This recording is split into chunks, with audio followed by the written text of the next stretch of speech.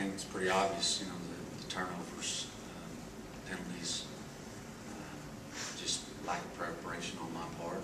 Go back to the drawing board, get back tomorrow and take a look at it. Like I told the guys at the end, I think we'll take a look and feel like we, you know, would like to have that one back, I'm sure. But don't give them back, so you got to move forward and continue to come together even more. It's not going to get any easier in this conference. Hats off to West Texas, executed a good game plan. And, you know, I thought our guys played hard. We just didn't execute the way we know we can do. It's one game, again, move on.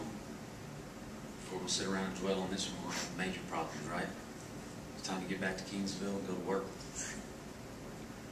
Doing what can it do to avoid these slow starts? Well, I mean, I feel like we just came out, you know, pretty much slow as we did. I mean, everybody saw. But I feel like we just need to stay more focused and capitalize on more mistakes and big plays. And, you know, hopefully it turn out to be the best. The offense was able to do in the second half. It seemed like the wide receivers, you guys were able to get a little more involved in the game as opposed to the first half.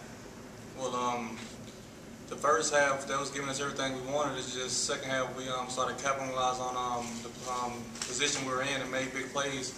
And we knew we had to get in the end zone. Things that just happened, we got stalled 3 times in the red zone, and that can't happen anymore if we want to be the team we want to be. We don't dwell on much down there in Kingsville. We just put it behind us. As soon as the clock hits 0, it's behind us. Like preparation going into next week.